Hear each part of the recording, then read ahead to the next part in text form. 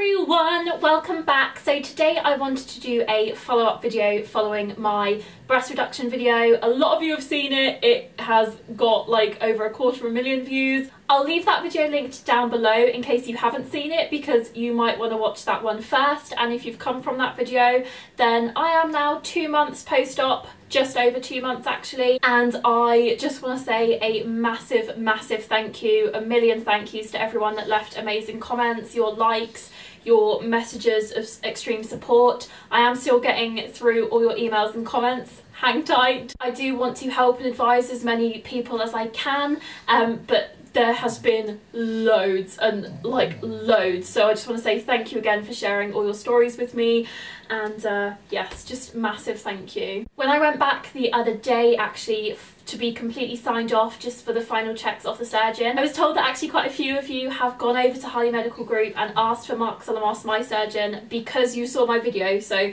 if that's one of you, then that's amazing, and I'm so excited for you because I just know how much it's changed my life, and I know it will change yours as well, and it's just so lovely to know that it's actually helped some people and you've actually listened and you've gone to my surgeon. So yep, all signed off now from Harley Medical Group. So I just wanted to do a bit of an update, a bit of how I'm feeling now, and answer a few of the frequently asked questions that I saw in the comments on my video. So I'm feeling absolutely amazing. I can't even feel the pain really anymore. It's just slight discomfort, and I still have to be really careful. I'm just beyond happy, I'm beyond words. I can't tell you how much my life has already changed, but you knew that from the previous video. So answering your frequently asked questions, there were two that kept coming up. The first one was, can you breastfeed? Now, the answer to that is possibly. You can possibly breastfeed if after a reduction, but my surgeon said expect to not be able to, but many women still can. So the answer to that is possibly. It can be either or, depending if the nipple is still attached. And then the other main question that people asked, and I can't quite believe I didn't even refer to it, was my size before and my size now. So at the time of filming that video, I didn't actually know my size currently post-op, because I hadn't been able to get fitted yet, but I actually went for my first bra fitting last week, which was really scary, and I told them I'm gonna have scars, I'm sorry, and I was really nervous, but gotta do it. I was brave, I did it. So my starting size was a 38J, so 38J, and I was fitted, and my size at the moment is a 34F, but that is with swelling, and the swelling can last for up to a year, so my final size should be a 34D, but I am just over the moon with the results. You've seen the before and after. It's incredible, it's amazing. But I now don't have to wear surgery bras, I can now wear actual bras. I'm still preferable to surgery bras just because it's more comfortable for me at the moment, and I still do sleep in the surgery bras just because I feel more secure, and it is all about keeping yourself comfortable, and I think that's the most important thing. So I did want to show you two of my surgery bras. So you can actually get post-surgery bras from quite a lot of places I wasn't aware of. This one is from Asda, so let me just show you this properly.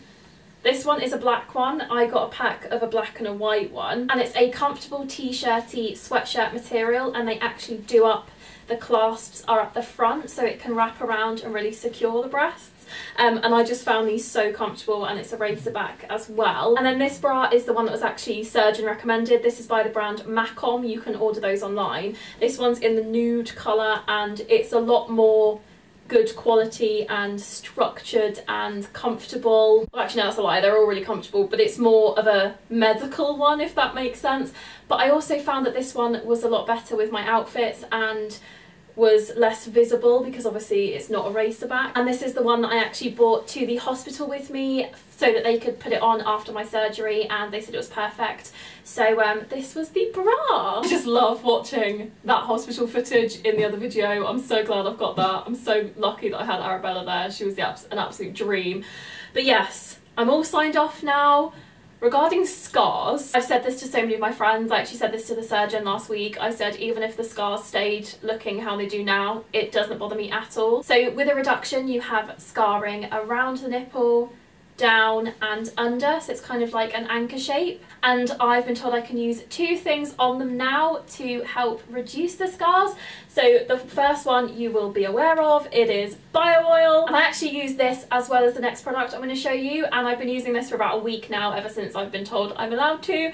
So you just massage that onto the scars every morning and every night. I mean, I can't tell you now if it's going to make a difference because the scars will have healed anyway without any aids, but it could make the process quicker, it could make it better. The surgeon literally said they will completely fade, so I don't know if it will help it fade even more than it would have done or what, but we're just gonna go with it. I'll try it anyway. And then the other thing I've been advised to use is this scar reduction serum from Boots. I literally just asked for scar removal cream at the chemist bit or the pharmacy bit, and I was advised this one, or recommended it, so I'm using this one as well and just going over the scars. The scars actually underneath the breasts I find the most tender, and I have got my nipple sensation back, like when it's a bit colder they appear, so yes, that's all good news. I will say though, the time that I can feel the scarring the most and the time that I'm most aware that I've had the surgery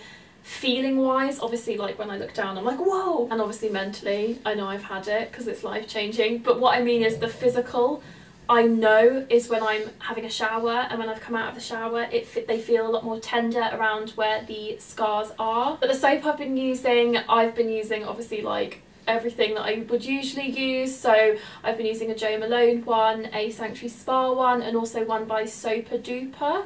It's been really, really good. I was actually recommended the Sopa Duper one by a friend that has also had a breast reduction surgery, so that's been really nice and gentle. But yes, every time I come out of the shower I can feel it. Also, I forgot to say, I have tried sleeping without a surgery bra on, but I just find it feels very tender. That's the only word I can say, and it just feels better with the surgery bra on for now. So every couple of weeks I'll try sleeping without it and see how I feel, but as I said, comfort is key, so whatever I feel most comfortable with, I'll go with. So all in all, really, no pain. The pain is completely minimal to what I was imagining.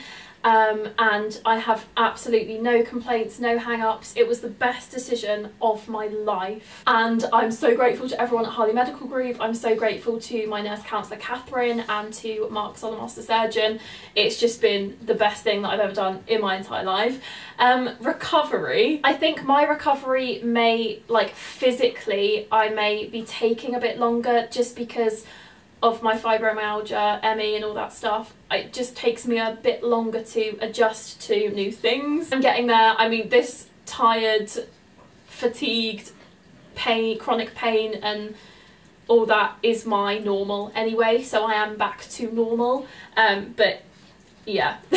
Obviously everyone's recovery is going to be different, but that's just mine. And yes, I hope I answered those questions. I just wanted to do a little quick follow-up. I am still reading every single comment, replying to as many as I can on my original video, still replying to your Instagram DMs, Twitter DMs, emails. There's just loads of them, so I just want to thank you all for your support again, and if you have messaged me, I want to thank you for sharing and opening up to me. I know it's a really scary step, but if you are reluctant or scared about taking the next step, just don't be. Obviously it's massive, obviously it's huge, but it's completely life-changing for the better. So I just have to say, just go for it. But yes, there's my little follow-up, and those are my answers to the 2 frequently asked questions. I was very surprised that so many actually asked about breastfeeding, because it didn't occur to me to mention it. So yes, thank you so much for watching, and I will see you in my next video.